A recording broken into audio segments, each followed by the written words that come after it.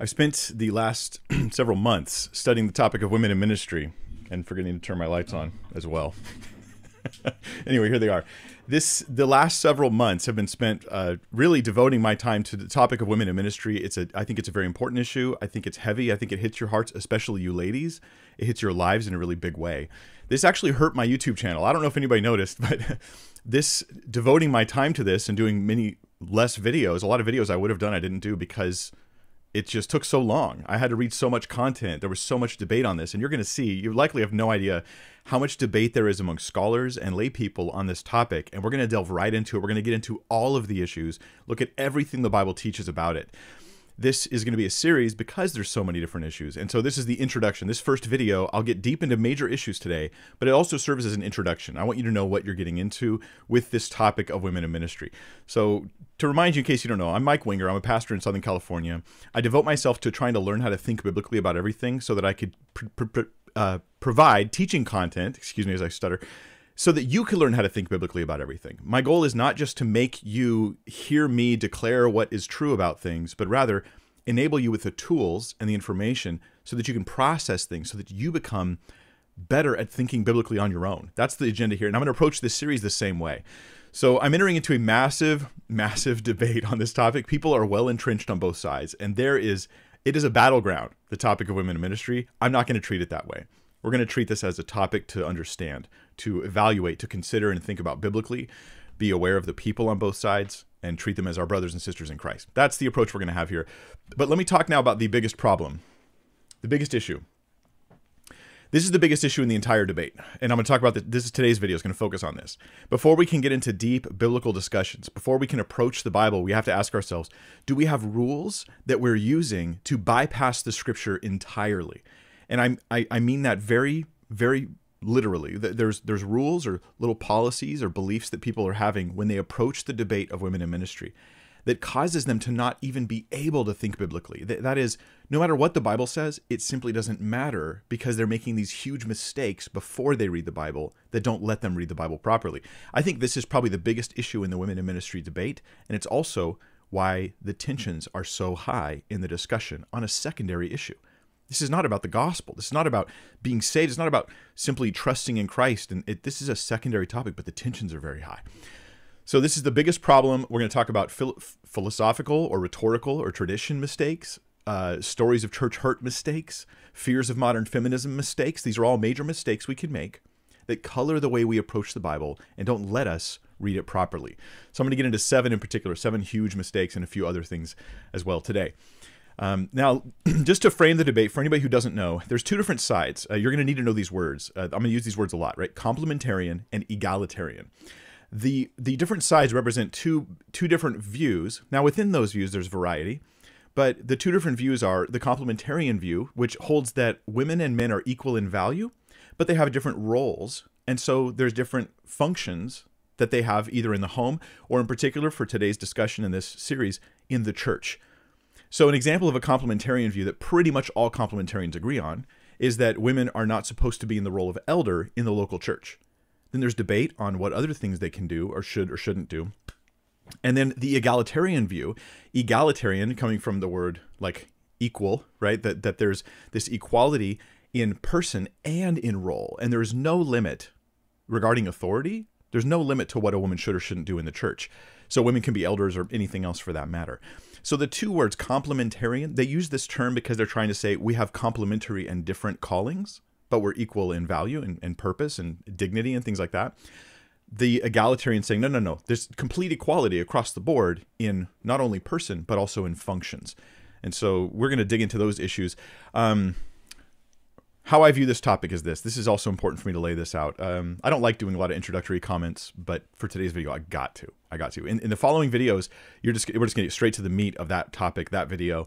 Today's the introduction. Today's framing the discussion in a way that I hope will be helpful for you, and that's the whole point, is to help you.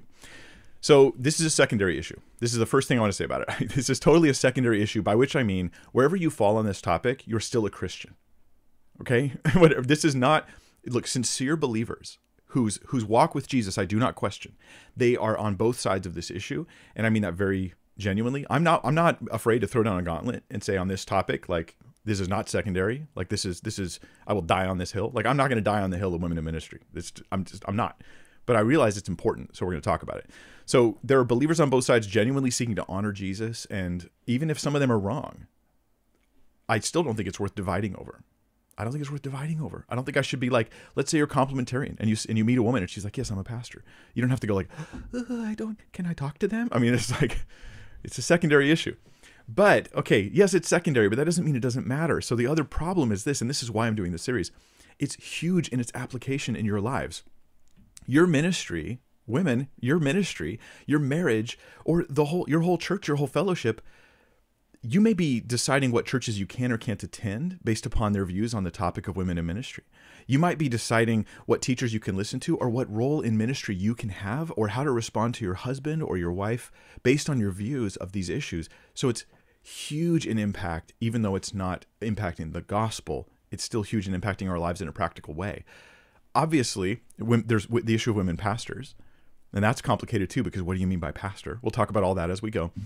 There's also questions of women as deacons. I mean, now most people, when they hear women in ministry, they just think women as pastors, like a lead pastor, Sunday morning services. But what about women as deacons or women as a youth leader? What if the youth is 13 years old? Is that okay? What about worship leaders, women as worship leaders? And do you have special sort of like caveats on them, their ability and how much they talk as they lead worship? Does it matter? What about women as non-pastoral teachers, right? So let me give you an example of this. Here is Krista Bontrager, she's fantastic. I mean, the content she's sharing is really important. It's really great. She's thoughtful. She's articulate. She's, a non-pastoral teacher. She does it online. She has a whole ministry where she does this kind of stuff. Or other people like Jen Wilkin, or Wilkins. I think it's Jen Wilkins. This is someone who Josh Lewis recommended to me. So I'll just throw his name out there. Elizabeth Lewis Hall, another one that you might throw out there. These are people who have real ministries that are not pastoral exactly, not a biblical elder role. How do you view this? Now, if you're egalitarian, all of these questions are easy. None of it matters. If you're complementarian, you realize that we need thoughtful and nuanced understandings of these things. Another example would be women theologians. Like, look at Nancy Pearcey. Nancy Pearcey's brilliant. Like she's actually brilliant. That's not something you could say about everybody. And she has all kinds of important and thoughtful things to share. She's written books that are very influential, and many people have benefited from them. Are we supposed to have an opinion about this?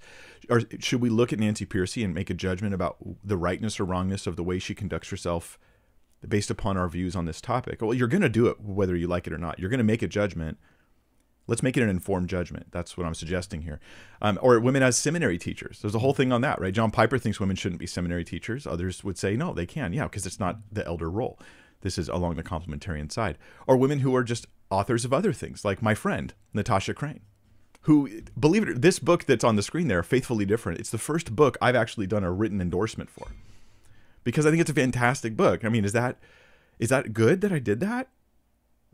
That I endorse this book? I mean, it was written by a woman. It's going to be used for the education of Christians. And I mean, let's just put all these issues on the table and let's talk about them. Let's work through them. And let's make sure that we apply them thoughtfully to our lives. What about a woman who's a guest speaker, say on a Sunday morning? I don't know if Johnny Erickson Tada does Sunday mornings or not. I have no idea. But let's suppose that she's a guest speaker at your church, really famous and very powerful speaker. And is that okay on a Sunday morning? Or do you relegate that to a different time? These are here's the thing. As a guy, these things never occur to me. But for a woman who's complementarian, or for someone who's making decisions about someone else in ministry, these are questions you have to ask, even if you've already answered the elder question. So women who are bloggers, who are podcasters, women who have YouTube channels like Elisa Childers, these are all women that pretty much everybody that I'm familiar with, I'm recommending here, they're great sources, right? Elisa Childers, great channel, 142,000 subscribers. I hope she gets a lot more. But how do we apply these topics to their lives, right? And I think Elisa is complementarian in her views. So how do we process all this stuff? How do we apply it into our lives? She has more impact than probably any pastor she's ever sat under right now, which I'm cool with. But is Scripture weighing in on this? There's also interviews. What if you just interview a woman, right? If you're complementarian, what you think? Here's me interviewing these different women who are sharing their different views on theology and apologetics and the Christian life. And I'm interviewing them, right? They're the ones who are bringing the knowledge. Is that okay? Is that all right? A woman who's a board member of a church, or maybe a parachurch ministry, or evangelist, or conference speaker. Would you vote for a woman president?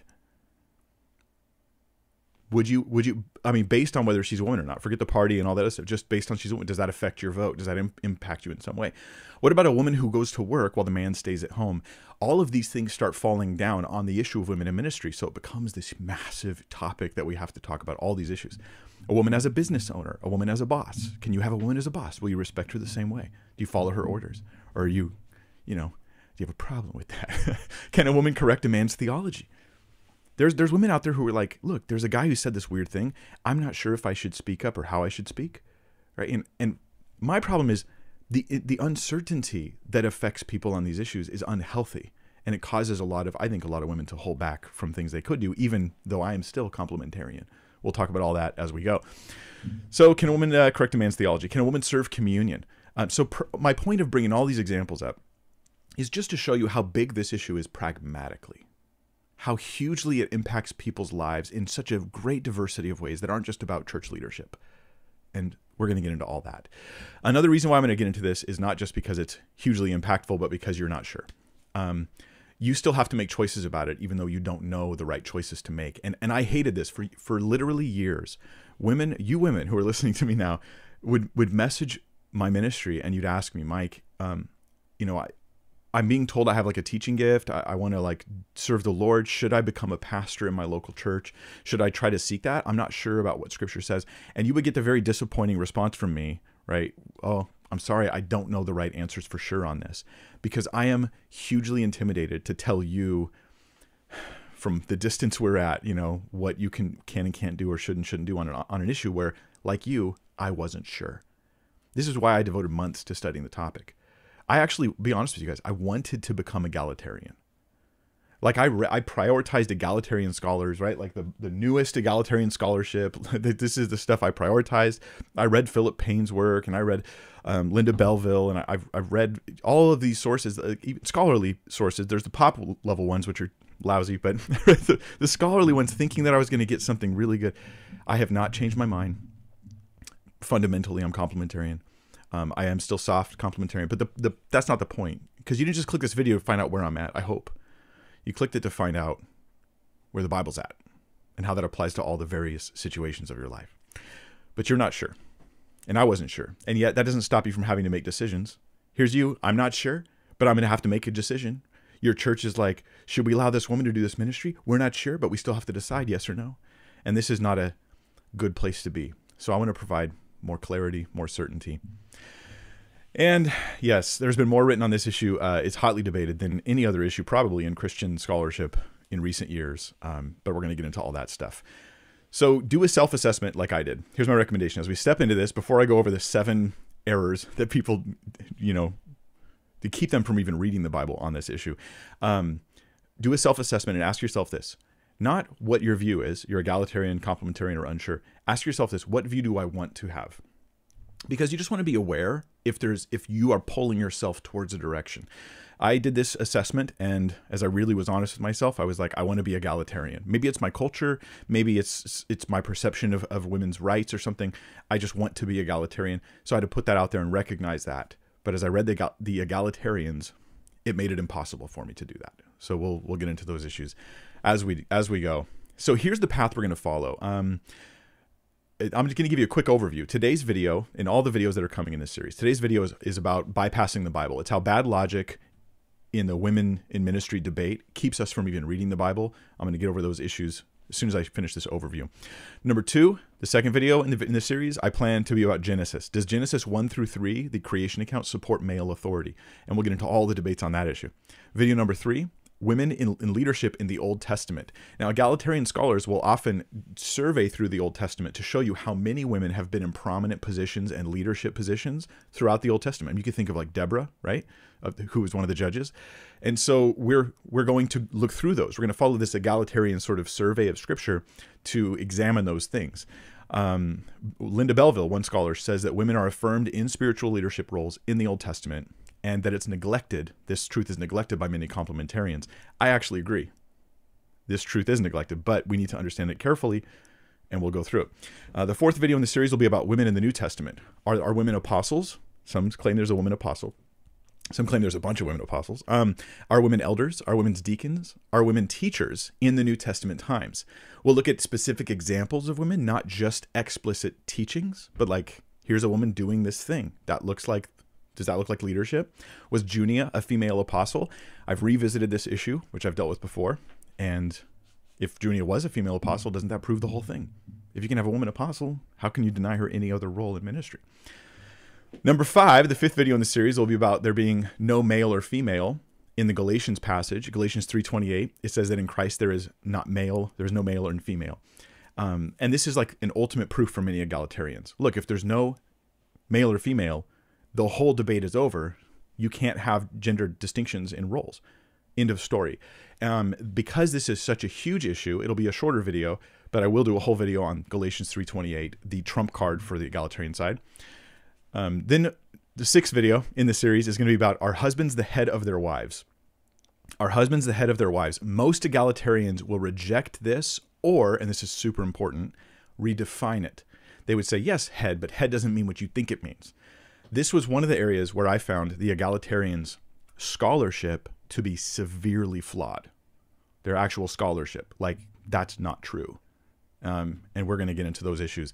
Kephale, the word head in the Bible. There's a massive debate on this. We'll dig into all that. You guys are going to love this. You've been asking for it forever. Video number 7, 1 Corinthians 11, the head coverings passage. I'm going to do a whole study on what is going on with the head coverings passage in 1 Corinthians 7. It does relate to the topic of women in ministry, but I also know how much you want this to be discussed, so we're going to get into it in great detail. Video number 8, 1 Corinthians 14, women being silent in the church. We're going to dig into that passage. There'll be other things we discuss, but we'll focus on that. Like women should stay silent in the church. They could ask their husbands at home. We'll dig into that in great detail. Then video number 9. Notice how long I'm taking to get there. Video number 9, we're looking at the 1 Timothy 2 passage. This is the passage for the complementarians, right? Galatians, that there's no male or female. That's the passage for the egalitarians. But for the complementarians, the passage is 1 Timothy 2. And we're going to dig into this. This is where he says he does not allow a woman to teach or have authority over a man. And so we're going to dig into that in great detail. Many complementarians see it as the ultimate passage. And egalitarians will have very, very different interpretations of those passages. Very different. Now, we're going to also dig into like, what was the nature of the cult of Artemis in Ephesus at the time when Paul's writing? What was the role of women at the time? What is the meaning of the word althentane? And what is all of it? We'll dig into all of it. That's video number 9. And then number 10, a whole video we focused on application. After we've done this survey of all that Scripture teaches about it, a whole video is just application. What should a woman, as far as we can tell, say yes to when she's asked to do ministry and given ministry opportunities? What should she perhaps say no to, if anything? We'll digging deep on all those issues. I'm going to be talking to more women, actually, as part of my research continues, to find out what they think about this and how they process these things. So yeah, when it's all done, I will put a video map down below. You guys can check out all the videos. It's all going to be free. It's also on BibleThinker.org. You will be able to find a playlist, from the series that are there. It's all going to be completely free. So now, the meat. This is the thing I wanted to focus on today after that long intro, is that a lot of people are bypassing the Bible on this issue. I don't say that as a rhetorical, like, haha, I'm not exaggerating. Let me give you examples, and let's walk through the specifics of these things. It's going to take some time. Some people hold their views, not because the Bible, but because of philosophical beliefs they bring to the Bible on the topic of women in ministry. We could be committed to beliefs before we've ever consulted the Scriptures. An example of this is how some people approach the Trinity. They don't believe the Trinity is real. They don't believe that the Bible teaches the Trinity, but when you really talk to them, you find out the reason is because they think the Trinity is philosophically impossible. No, you can't have 3 in 1. You can't have 3 in 1. It doesn't work. It's not allowed. And that rule is why they don't think the Bible teaches it. And you find this out when you really push and you ask them questions. Many people, this is how they approach the Bible on this topic. Women in ministry, there can't be limitations because A, B, C, D, because of these 7 things. So before I give you the first major mistake, I want a word to the women in ministry. You're a woman in ministry, okay? That's you. And I'm going to talk to you directly real quick. I am not questioning your heart in any way, shape, or form. I'm not questioning, and this is super important to me, I'm not questioning your impact in ministry. I'm not saying that there's something you've done that didn't work, or that impact wasn't real, or that somebody's life wasn't absolutely transformed by the service you've done. I am not calling you a false teacher simply because you're a woman who teaches. These are major problems that I see that I will not do to you, and I hope no one else does to you, but it'll happen, I know. I have no control or authority over your life. Women in ministry. My name's Mike, and I have absolutely no control or authority over your life. That's going to be supported throughout the scripture as I go through. I have none. I just want to walk through scripture and try to share what I've read and have you think about these things and consider them for yourself. Nor do I conclude women shouldn't be in ministry at all. Not by I'm going to end up being pretty soft, what they call soft complementarian. You'll see. But women in ministry, if your answer to this question is, I know I'm called. I know I'm called. I'm called to be in ministry. I don't care what the Bible says. You've bypassed the Bible. This is one of the major bypasses. The first one I want to talk about, which is when you think your life experience answers the question of what the Bible says. This is an issue a mistake we make all the time in various other ways. My advice is for a woman who's in ministry, even if you feel like you're called, is set aside all those concerns for now.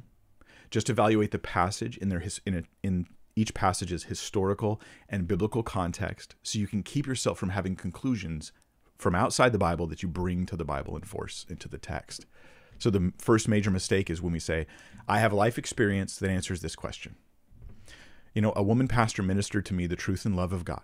So therefore, women in ministry is totally cool. I got saved listening to a woman pastor. I'm not saying you're wrong. I just want you to recognize this, Christian, as you approach the Bible with that belief, you have bypassed the Bible. You have your conclusion before reading the Bible. That is the issue I'm concerned about. That's the issue. And on the flip side, the complementarian could say, well, women have frequently been false teachers. Look at all the false teachers in history that were women. My answer to you is this. Your experience should not guide your reading of the Bible. You have bypassed the Bible because you decided ahead of time what it was going to say. Looks at problem number 2, huge mistake number 2, that women in ministry is simply a result of the evils of feminism. Okay, I know I told my wife today a couple hours ago, I was getting ready for the stream. I said, I'm going to make half the world angry today. but now that I'm thinking about it, I might make the whole world angry. Okay, hear me out. I'm not saying whether that's true or false. What I'm saying is, if you come to the table of the discussion of women in ministry, believing that the evils of feminism are the major issue here, you have bypassed the Bible, and you can no longer let the Bible lead you to a place that you consider the evils of feminism. You've bypassed the Bible. Stow it for now. Set it aside. Examine the scripture, and then you can ask questions like, how do I explain my experience? How do I explain my concerns about, say, modern feminism or something like that? Issue number 3. It is the evils of patriarchy that we're fighting here. Oh, it goes both ways. Okay, so the egalitarians will often say what we see with the complementarians, and some of them even refuse to call them they call them traditionalists or patriarchalists, and they use these words in pejorative ways. So the egalitarians, many of them I've read, okay, this is just permeating the writings of egalitarians. Not all of them, not everyone, but it's so frequent that you can't avoid it. It's the idea that the reason why there are gender differences in churches is because of the, quote, evils of patriarchy, right? Privilege and power and position and all these buzzwords. Here's the problem.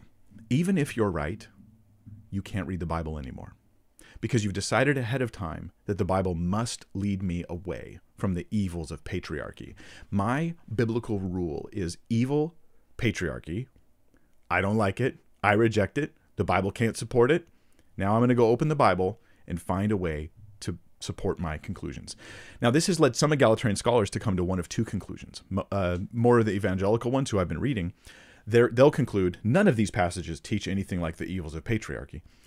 But there are plenty who also will conclude that the Bible does teach those things and the Bible's wrong and immoral in those ways. And I've full on read supposedly Christian scholars and leaders saying, the Bible teaches it and it's evil. And I would say that's because you've decided ahead of time that you have a blanket condemnation on what you call the evils of patriarchy. And then you read the Bible with that belief firmly entrenched and immovable, and you were not able to even consider letting it lead you wherever it would lead you. So this is going to kill you. Whether you call it the evils of feminism or the evils of patriarchy, that's just a way of bypassing the Bible. Number 4, and we're going to get into detail on this one. This one's getting philosophical. The 4th huge mistake is believing that equality of personhood rules out differences in roles. Let me try to unpack this one more carefully, because this is a philosophical argument. You could read about it yourself. One of the sources I've got here is Good News for Women by Rebecca Merrill Gruthowis, who's very brilliant. She sadly recently passed away a few years ago. Committed Christian, loves the Lord, loves God, serves Christ, right? But she did base one of her major arguments. In fact, probably her whole book is based upon something that I would consider a huge mistake as we approach this topic. And that is a belief that if women are equal in personhood, it rules out differences in roles. This is a philosophical belief that I come to the Bible with, right? So then the Bible's not allowed to change my mind on that. That's the belief I have firmly entrenched. So you can also read, if you want the short version of her argument, you can read chapter 20 in Discovering Biblical Equality. This is a brand new edition. This book's been out for a while, and it is it's all egalitarian. Every scholar in it's egalitarian, and it's big. Okay, yes, I read it, and this is like the most cutting edge scholarship to be presented. It just came out last November, and I actually got an advanced copy so I could study it a little ahead of time. But yeah, in chapter 20, she goes into this in detail. Basically, her main point is, let me get you back to my screen. There we go. Dr. Gruthowis, her main point is that one cannot possibly logically suggest that women are equal in person and different in role. And if that's true, well, then it doesn't matter what the Bible says. So let me walk you through how this goes. I'm repeating myself a few times here because I just want to make sure I make this point clear, because I think it's actually, this is embedded in a lot of egalitarian writings. Okay, and it's one reason why I'm not egalitarian. It's because I'm not going to adopt these philosophies that force my Bible reading. I'm going to let the Bible breathe and go wherever it wants to go. So the author builds the case that saying women are not to exercise leadership over men, though she does speak really strongly as though the complementarian view is just that any form of leadership is banned to a woman, and that all men have authority over all women. And this is not what most complementarians view. It's certainly not, I think, a biblical view. But her point is that if you have that role, that women are not to exercise leadership over men, it makes women less human. It makes them actually less human. So she actually presents this in the form of a syllogism. So here's the syllogism from her book. Actually, I think this is from chapter 20 here in Discovering Biblical Equality. And I'm going to read through the syllogism here. She says, and it's, the syllogism is like three statements. It's like premise 1 or idea number 1, idea number 2, and then the conclusion, which is number 3 there. So if the permanent, comprehensive, and ontologically grounded subordination of women is justified, then women are inferior persons. That's where she spends most of her time, is proving that makes women less human, inferior humans. Number 2, her point number 2 is that women are not inferior persons. And then 3, her conclusion is, therefore, women's subordination is not justified. Right? If women are truly, fully human, then you can't have any sort of role differences regarding authority. So first we'll analyze it, then I'll explain why, even if you think she's right, you've totally bypassed the Bible, like you're not reading the Bible anymore. And I'll use her words to demonstrate this. So I agree with number 2. Women are not inferior persons. I imagine you guys all agree. You'll see when we get to Genesis next week, women are not inferior persons. Okay, this is important. But submissive roles and inferior personhood are not the same thing in my view. I think, for instance, a child has equal personhood, no inferior personhood, though they're submitting to the parent or an employee or whatever. So but let's walk through some of these qualifications. He goes, if a woman's role is permanent, comprehensive, ontologically grounded. These are 3 qualifications she has for how we view women's roles. And I think these are not true for complementarians. The complementarians aren't saying this. The Bible's not saying this either, in my opinion. But number 1, is it permanent? No, it's not. Duration is limited. The duration of a woman's submission, if if a woman is called to submit in some capacity, is limited. It's as long as marriage lasts, if it's in the marriage, and it's in this speck of life, and then we have an eternity of ruling. And this is kind of like a biblical thing, that you don't view this current life like it's your permanent state. It's really important that we don't. Jesus talks about this, the issue of not storing up treasures on earth and not having your eyes upon the earth, but setting our eyes upon Christ and living for the kingdom of heaven. So this principle of it being permanent is, I don't think, biblical. But why does duration matter? I'm not sure why duration matters. It's permanent, okay, but for many other examples, we have all sorts of people. Like, if you're not an elder in your church, then at least for your entire life, you're submitting to someone else who is. So most Christians are in a permanent, for their life, season of submission to some other leader who might be kind of a punk, right? It's possible. And this shouldn't affect your view of your humanity. That seems strange to me. So it's also not comprehensive. It's not comprehensive. Women's submission, even if complementarians are right on that theory, it's not comprehensive because it's limited in scope. Now, let me describe what I mean here. On page 422 of Discovering Biblical Equality, Gruthwis says the following about women's submission. She says, quote, "There is no area in which a woman has any authority, privilege, or opportunity that a man is denied." I'm going to read that again. This is what she seems to think complementarians are promoting. There's no area, none, in which a woman has any authority, privilege, or opportunity that a man is denied. And then I read that and I was like, this seems like such an overblowing of the issues. Like, she can't choose what to wear, eat, laugh at, what hobbies to have. Like, the man has authority over her laughter now.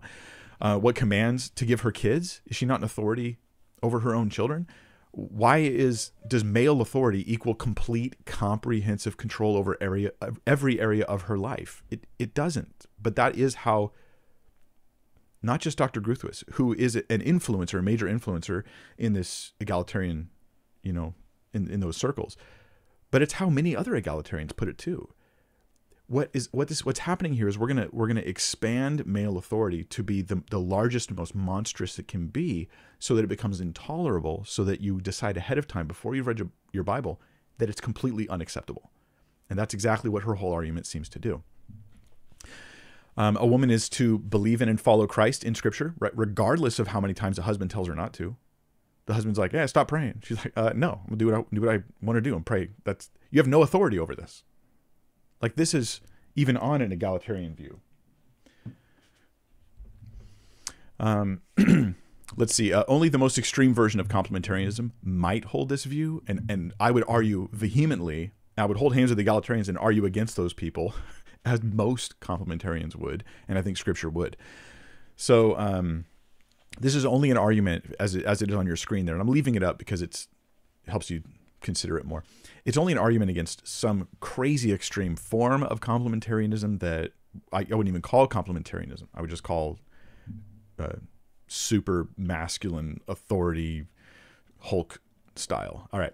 So Gruthwis regularly speaks as though all women are submissive to all men and ignores relational aspects of a wife submitting to one man, her husband, or everyone in the church submitting to the elders in that location in some respects, but not all. Instead, she speaks so generally that it's like every man has total, like, as if I was just walking down the street and I was like, "Hey, woman, hey, come here, tie my shoes. Hey, woman, hey, go bake me some cookies." And I could just sort of command it. It feels really clumsy. So it's not permanent. It's not comprehensive, even if you take egalitarian views. And it's not ontologically grounded. This is the other thing. This is going to get a little complicated, but we have to. This whole series is going to get a little complicated.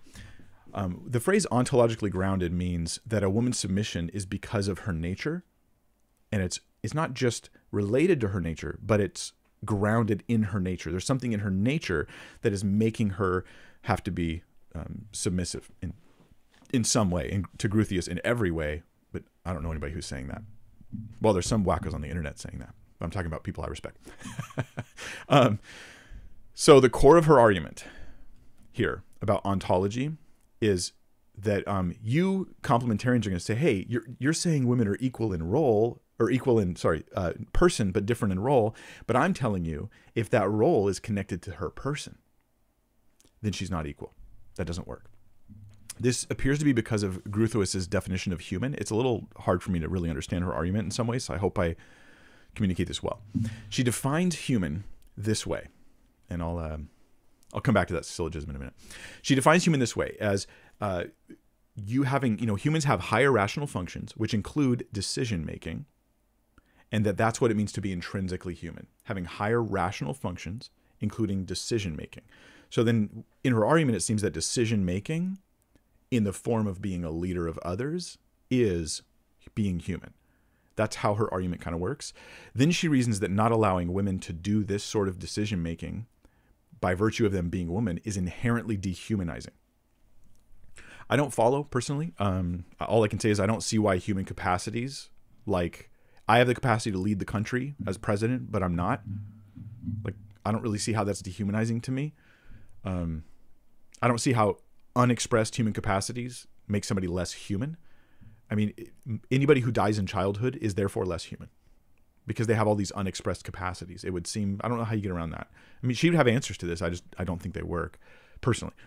I also don't see why leadership over men specifically is required to say that you're engaging in higher rational capacities. Like, why is it that I have to lead? And it's not even leadership over men, because Gruthowicz doesn't think you have to actually do these things to be. She thinks you have to have the potential. You have to at least be given some kind of opportunity to do them if you have the skills. But I just think I don't know why we're defining human that way, right? Because I feel like a lot of people are becoming less human now as we do these things. Let me give you some examples.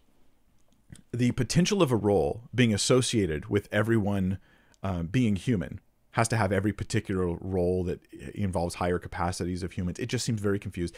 But an example of this is the Levites, okay? And Dr. Gruthowicz talks about the Levites specifically, so she responds to this argument. We'll get into that.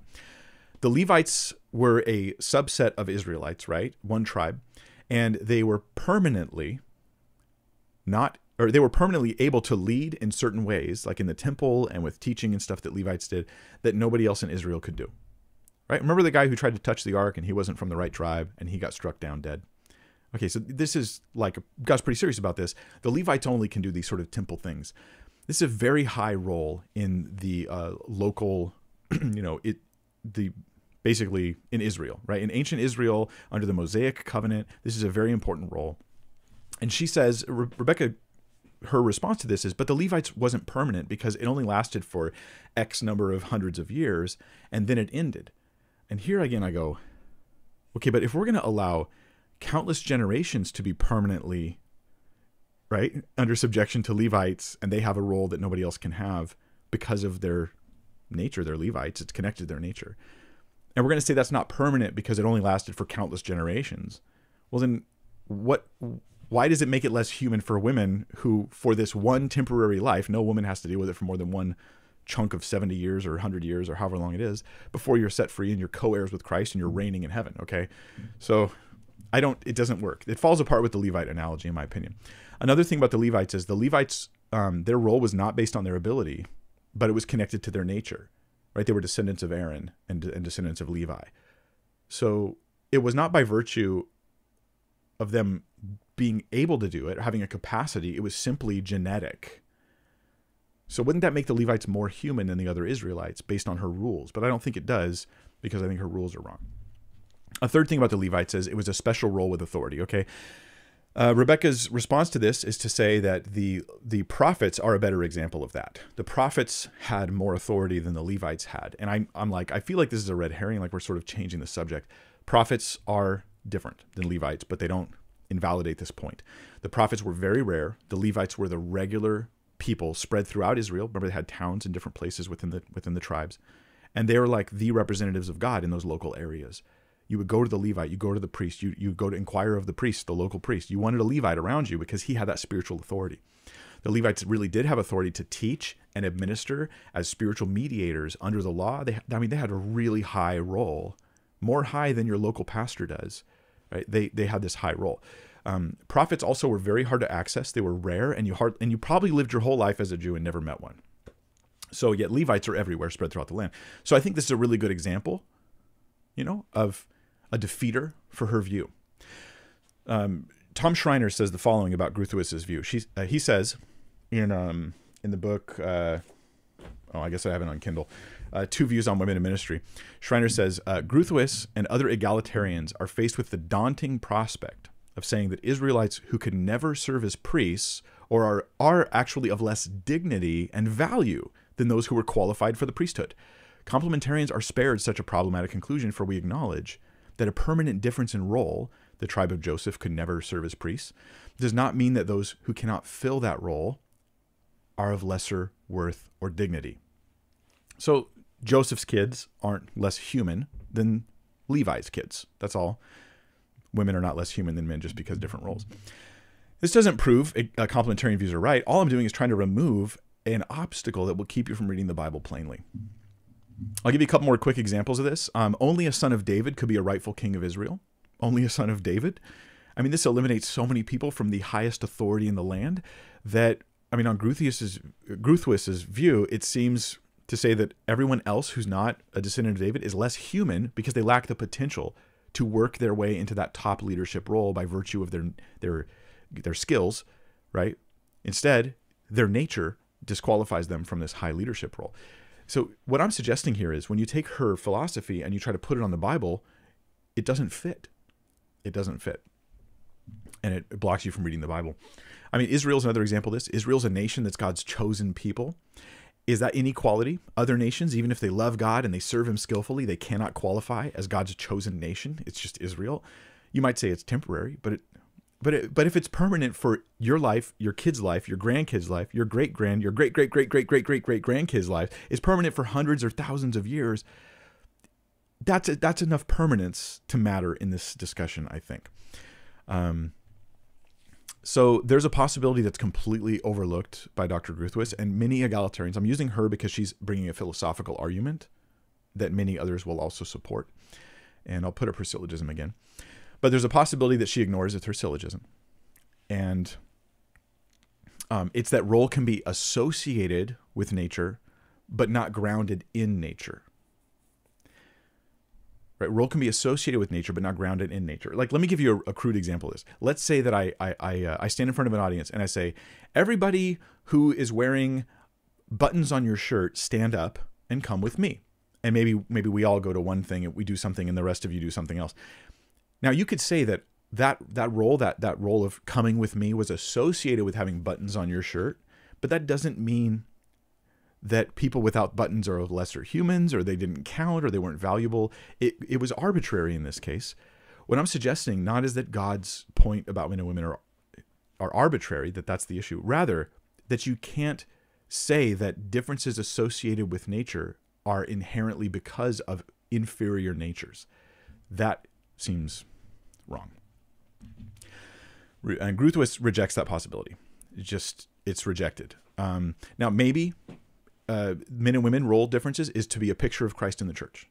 That wouldn't be about better and worse or more and less human. It would be about picturing the glory of Christ. Or maybe it's better for society in general to have some kind of order and God's chosen this way for whatever reason. Or maybe God has other reasons that aren't about women being less human. He just didn't tell you. Aren't these at least options for us? Shouldn't we have these on the table instead of having the syllogism as our rule? But Gruthwis rejects the possibility that this is about reinforcing God's order in the home, or the church, or picturing Christ, or his relationship to the church, so those things are ignored. As far as I can tell, she doesn't talk about them at all. Let me go to her conclusion and show you this. This is now, even if you think everything I said was wrong, Mike, Gruthwis is right. You're totally wrong about everything you said.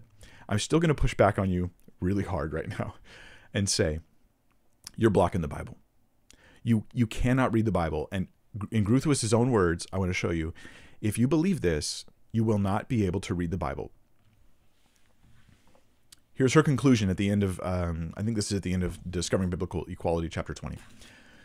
Women's inferior role cannot be defended by the claim that it is ontologically distinct from women's equal being. I already talked about that. In female subordination, being determines role, and role defines being. And now, again, I would disagree. I would say it looks to me like it could be that role is assigned as in association with being, without being determining role, in which case the assignment from God is the determiner, not your nature, in which case her argument seems to collapse. But let's suppose that you think it works. And sorry if I'm being confusing to people. It'll get easier as we go, but we got to tackle some of these tough things. Thus, there can be no real distinction between the two. If the one is inferior, so must the other be inferior. If, on the other hand, woman is not less than man in her personal being, then, and here's the highlighted part, neither can there be any biblical or theological warrant for a woman's permanent, comprehensive, and ontologically grounded submission to man's authority. Now, of course, I don't believe in woman's permanent, comprehensive, and ontologically grounded submission to man's authority, but even as a complementarian. But more important, the highlighted section, here's what I want you to notice. She brings the argument, and in her conclusion, she just totally cards on the table. She's like, look, my argument is meant to tell you you are not allowed to conclude with the Bible that the complementarian view is right. It's illegal. It's not allowed. This is how we bypass the Bible. Even if you agree with Groothius, it kills your interpretation.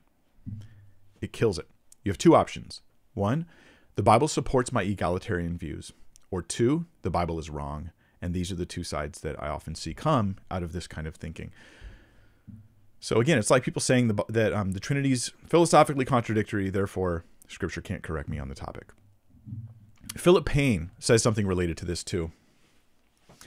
Philip Payne, in his book, Man and Woman, One in Christ, big, long book, he says that if we're equal in Christ, then we can't exclude anyone from leadership based on gender. Now, this is different because Groothuis, her point is if you're equally human, then you have to be allowed all the same opportunities for authority.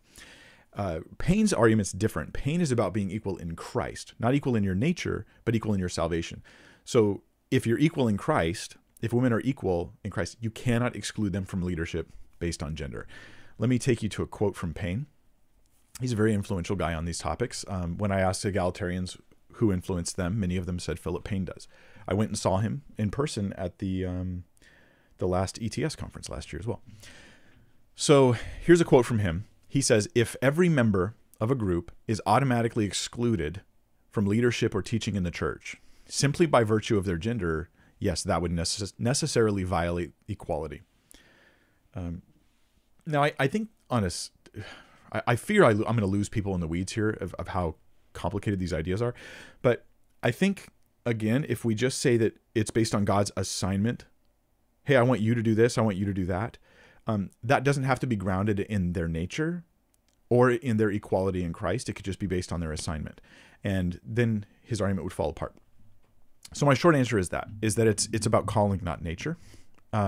It seems to make, also his argument here seems to make elders more Christian than others. Like eldership is somehow, that's kind of a weird thing that I think is happening there. But the solution is, my view of equality in Christ would be, and I think yours should hopefully be this too, is that only those things which every believer has can be something every believer needs in order to be equal in Christ. Not every believer is in leadership, authority, called to it, or even potentially going to be in it. So how do we make that part of what it means to be Christian?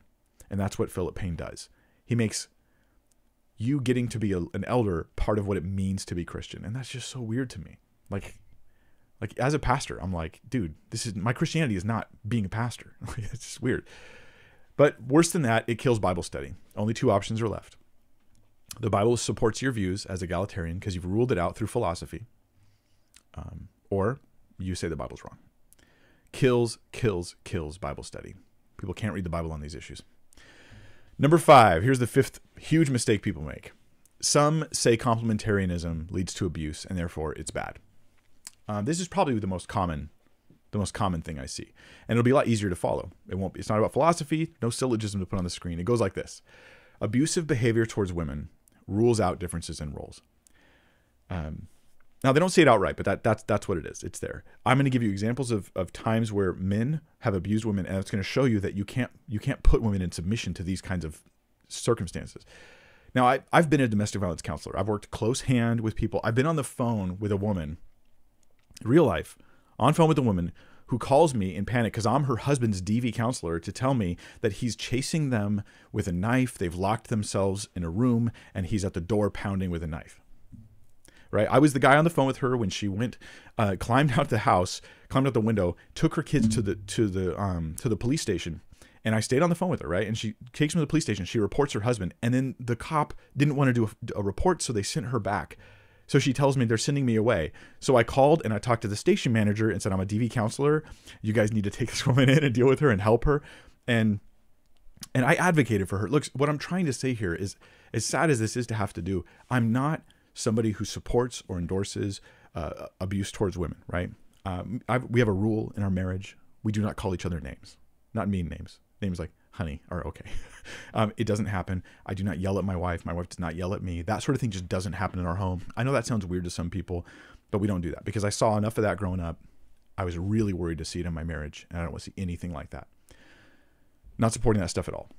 But the type of story-driven theology that says that these real horrific examples of abuse are simply the automatic result of the evils of complementarianism, they're A, I think it's false, and B, it keeps you from reading the Bible. The Bible cannot make you change your mind on these issues because you've decided and you are emotional about it and you are intense about it. Let me give you some examples of how this works. One book that I'll point to, which is not very good in any measure, as far as I can tell, is, no offense to anybody, I read a bunch of books, and of all of them, this is towards the bottom of the list, right? But Beth Allison Barr's book, The Making of Biblical Womanhood, How the Subjugation of Women Became Gospel Truth. In the introduction to her book, she does this sort of what I'll call story-driven theology. Okay, see if you can track with me on this. The intro, she talks about how her husband was fired after he challenged church leadership on the issue of women in ministry. That's on page 3. It begins with this long story of just all the hurt that has come to her and come to women. That's the framing for the whole book. This sent them away from their church with salt in their wounds, pushing them into silence about what was really going on. I'm trying to share the story kind of the way she does. She's a better storyteller than I am, so it's more intense. But they had to leave the youth they discipled for 14 years. They lost friends over these issues. She says, and I quote from her introduction, "I could feel the raw edges of grief, anger, and righteous indignation rising up inside me." And I just want to say this. If you approach the topic of women in ministry with raw edges of grief, anger, and righteous indignation, you're not going to be able to let the Bible guide and direct you here. I can't view the world through my pain. Like, you can't look at the world this way. If you've been abused by a husband, you can't then look at marriage through that abuse. If you've been hurt by a church leader, you can't then look at church as a whole through the hurt, through the pain you've experienced through that church. It's going to mess up our ability to think clearly about things, and we'll only see bathwater and we'll never see babies. That's just the way it is. So she goes on. Beth Allison Barr sees the hurt and pain that she experienced, and which is in countless other stories, and she tells these stories throughout her book, and she sees it as caused by complementarianism. And she's very clear. You cannot separate the issues. The abuse is complementarianism. These two are the same thing. You will not read her book without feeling it. Complementarians are bad. Their views have hurt people, especially women. That is the main theme of the book. It's not really about theology so much or about understanding scripture in context. It's about telling stories to create theology for you by viewing an issue through the lens of pain. Pain can teach us. Pain can be helpful.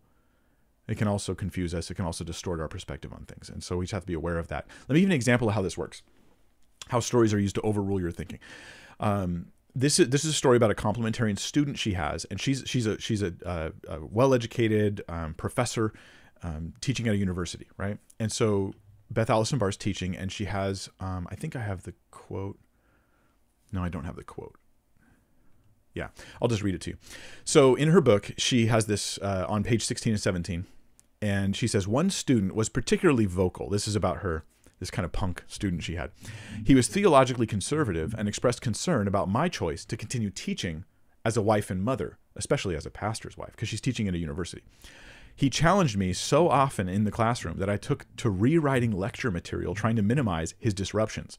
I wasn't successful. Once the student suggested that I clear my teaching material with my husband before presenting it to my classroom.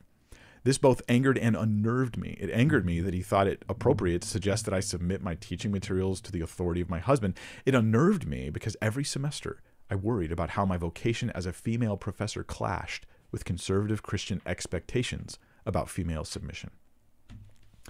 So, I mean, her student was, I mean, he was a young punk, right? Like he's just a young like kid who's up on his high horse being rude and saying weird things. But her point isn't that that's some weird young guy. Her point is that's conservative Christianity. Like, I want you to view all of Christianity through the lens of the pain of this experience.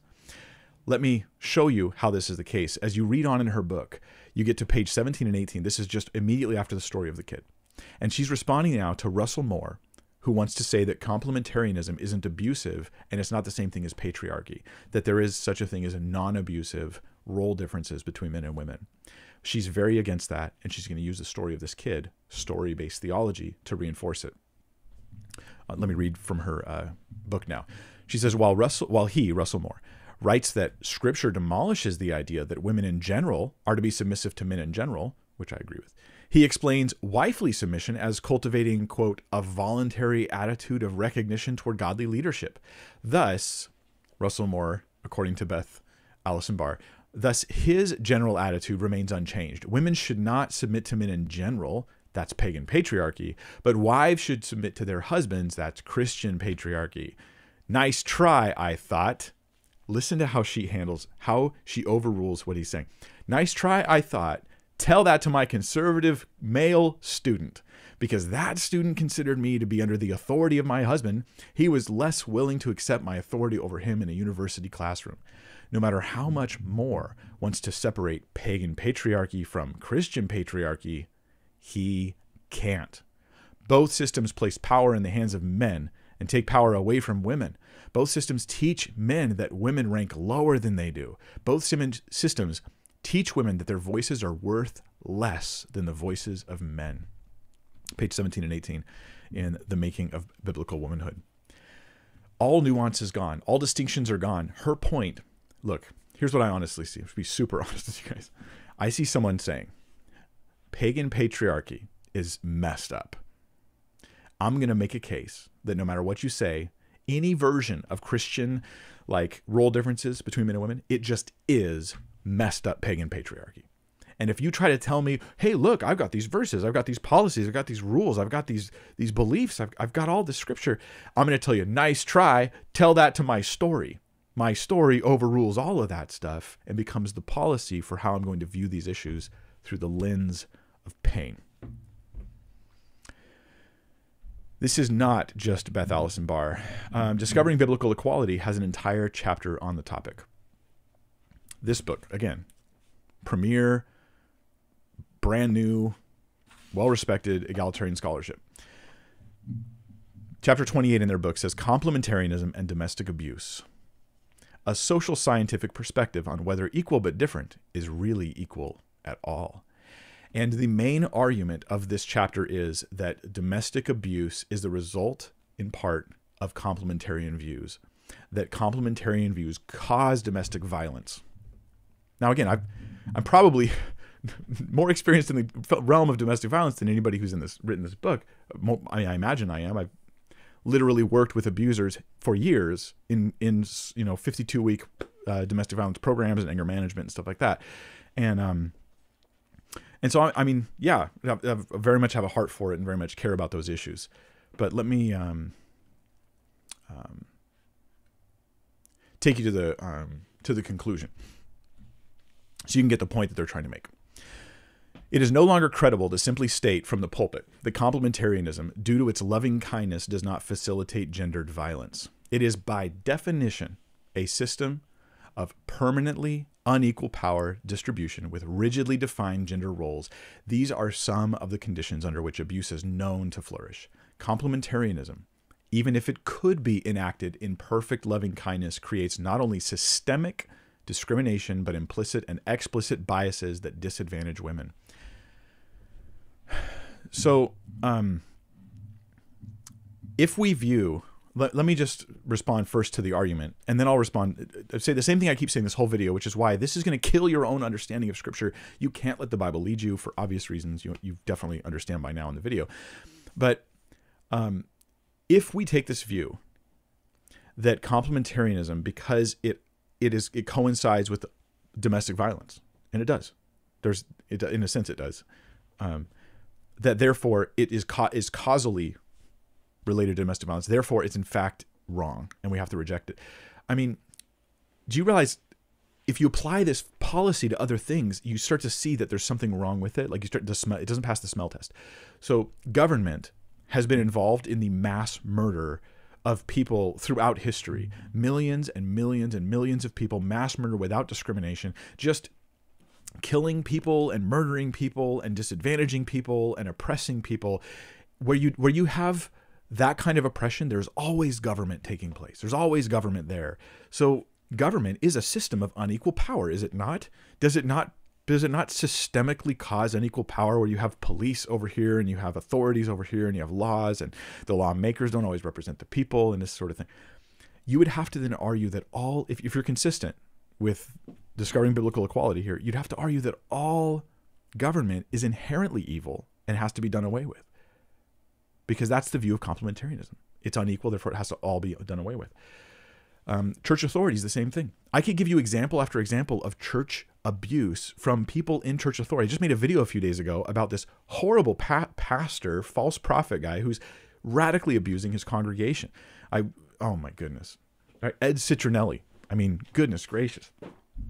Can't stand that stuff. But if we take example after example of all those hurts and make them our vision for how we view church authority, we will only see an oppressive, systemically evil organization. We have to just demolish church authority, demolish government, demolish role differences between men and women. Bosses have often been at workplaces. They've been the source of oppression and abuse and harm and hurt towards their employees. Shouldn't we abolish boss and employee differences? Right? Humans abuse authority, but God can still show us how to do it right, and we should pay attention carefully when he does. So there's a baby, there's the bathwater. These arguments are all about there is no baby, there's just bathwater. And I think that abuse can be addressed without it being proof that egalitarians are right in their conclusions. They can be right, but let them be right because of biblical arguments, not because of these extra biblical things. This is what I see constantly. This is probably the biggest reason why I didn't become egalitarian, because I didn't swallow these things on my way to studying Scripture. If you swallow this, you're going to end up egalitarian no matter what. But if you don't, you're at least going to be open to the Bible leading you wherever it wants to lead you. So abuse can be addressed without it proving egalitarian views. But if abuse itself proves egalitarians are right, it bypasses the Bible, my biggest issue here. I can't think biblically if I've decided ahead of time what the answer is going to be. This is the real problem with this. We've decided what God has to say. Next, we find a way for God to say it, which is, I think, why a lot of egalitarian arguments are really stretched. And I mean, you'll see, guys, I wanted to be egalitarian. I lost a lot of respect for the side. Not the people exactly, but for that position as I studied this stuff. And I'll get into all those details. Yeah. This would be like saying divorce rates and dysfunctional homes are caused by egalitarians. Therefore, egalitarians are wrong. Again, we're just bypassing Scripture here. We want to go to the Scripture. Okay, problem number 6. We'll go quicker now. There's a similar problem here, and that is that thinking submission is inherently evil. Submission is kind of a bad word in our culture. It was not a bad word in biblical culture or time or even in the Bible. Submission is considered a good thing. We're told to submit to our elders, for instance. Like, this is something elders being the leaders of the church that are guiding and directing the church, we're told to have a submissive attitude. I cannot imagine a modern pastor going and saying, hey guys, you should really submit to your elders here at the church. Like, most pastors would feel immediate tension because they'd realize the culture hates this word. And so they'd find another way to say it. So yeah, this belief though permeates egalitarian writings. It's all over the place. It's the unproven, unexplained assumption that submission's evil automatically. And this is various ways of saying that I've already covered. Linda Belleville is so opposed to submission, one of the leading scholars here. She's so opposed to it that she says that nobody had authority in the early church. Jesus didn't have authority. The apostles didn't. Nobody had authority. And so her argument is women don't have authority because nobody has authority, but everybody can be in every role. It's a strange argument. We'll get there eventually. But Scripture can't correct you if you think submission's inherently wrong, oppressive, and just plain bad. It's not allowed to correct you. Number 7, the last one is this. And then I'll tell you the things I won't do in this series. Well, I'm not going to pull punches, obviously, but I'll be straight with you. So number 7, when you pick one passage to rule the rest or let the rest rule the one, when you basically posit contradictions in the Bible effectively. And I see it on both sides. So the complementarians will pick 1 Timothy 2. I don't allow a woman to teach or have authority over a man. That's the whole debate. It's over. That the whole debate's there, boom. But there's no perspective on like, well, what does that teaching mean? Are there other examples of women teaching in the Bible? What can we learn from those things? They're not expanding out to read all of the Bible on the issues. Sometimes, not all, sometimes complementarians, they throw up the one verse out of context, and then it becomes too strong of a rule without any flexibility, without any balance, without any nuance, and without the ability for other scriptures to come in and bring in some course correction. Egalitarians do this with Galatians 3:18. Well, there's no male or female in Christ. That end of the discussion. That's the end of discussion. So I like what Thomas Schreiner said about this. He says, I do not believe the issue relates to which texts are more fundamental or which texts control the discussion. Such a view assumes that one set of texts functions as a prism by which the other set of texts is viewed. And again, we need a unified look at all of Scripture. There's such a beautiful balance. Whenever I've taken a topic and covered it in great detail, I get like this unified look, and I see how the Bible balances out all these issues. Like when I did a big study on the topic of alcohol, there's the positive and the negative passages, and when we embrace all of it, we get this really thorough, nuanced view. Women in ministry is like that too. When we take all the Scripture and we examine it all in great detail, I think there's a huge benefit that we have there. So I'm excited about it for that reason. We're going to go into all the Scripture. Now there's 3 things I'm not going to do. And then, yeah, we're getting close. We're getting close to being done. Each video is going to be different lengths depending on the topic. But 3 things I won't do. I will not submit Scripture to culture. This is extremely tempting. I want to build bridges. Some of you might be someone watching who's thinking like, well, I'm not a Christian, but if they don't have women in leadership in every capacity, then I don't want to be one. I really want to build bridges with you. But I'm not going to play those games. I'm going to let Scripture be Scripture. I'm not going to submit it to culture. And I'm not going to do it on either way. I don't want to submit it to me having been raised in a complementarian environment as a Christian. I mean, not as a child, but since I came to Christ. And I also don't want to be looking at the world. I mean, I think something like 80% of the churches in my area have women pastors. I live in Southern California, guys. Okay. So both sides of culture are pulling me in different directions. I just don't want to do that. I won't submit Scripture to culture. I also won't play games with polemic or moral pressure. I just want to have an accurate understanding of biblical passages. So you can expect the whole series to be a lot easier to listen to than most other stuff on this topic, because they just load it with so much like intense stuff. It should be easy to listen to. We're going to do Bible study is what we're going to do. I'm also not going to be God's PR department. Here's the third thing. I'm not going to be God's PR department. There's too much concern that we have for making Christianity palatable that causes us to not express things the way God does in His Word. And we miss then the focus of His Word. We avoid certain truths, and we fail to confront false beliefs because we're trying to make it palatable. This video series is for people who want to submit to God. So that's the price of entry. You need to be able to say right now, if you're going to listen to this series, if the Bible does affirm some form of complementarianism, I will submit to that, and I will trust that it is a good thing. It is good. You also need to be able to say, if the Bible teaches egalitarian views, I'm willing to champion those views, change my mind, and tell others about it.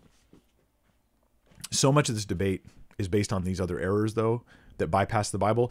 So hopefully we've bypassed those and we can get to Scripture. The next video in this series I'll do next Monday is on Genesis 1-3. Is female subordination in the creation or the fall? If so, how? Adam was made first. Complementarians will say, but egalitarians will say, but Eve was the climax of the creation. Adam named Eve, the complementarians will say, but others will say, but that's not him exercising authority over her. That's just him recognizing his equal. The complementarians say Adam's blamed for the fall, not Eve. But the egalitarians say, but Eve's given dominion over the earth just like Adam is in Genesis chapter 1. Eve is told her husband will rule over her, the complementarians say, but the egalitarians respond, but that's a curse. We shouldn't propagate the curse. And maybe it never meant that in the first place. We're going to hear both sides on all these kinds of issues and more. So you're going to hear all the best arguments, hopefully, and make your own choices in the end. So welcome to my Women in Ministry series. I do not expect to get tons of views on this kind of content as it goes on. We'll see. I really don't care. For those who need the in-depth, thoughtful, careful walkthrough, exposed to both sides of the arguments. I know this will bless you, and I can't wait to hear what you think about it in the coming weeks. So God bless you. I'll see you guys on Friday for the live Q&A, which will be at 1 p.m. Pacific time, as it is pretty much every week.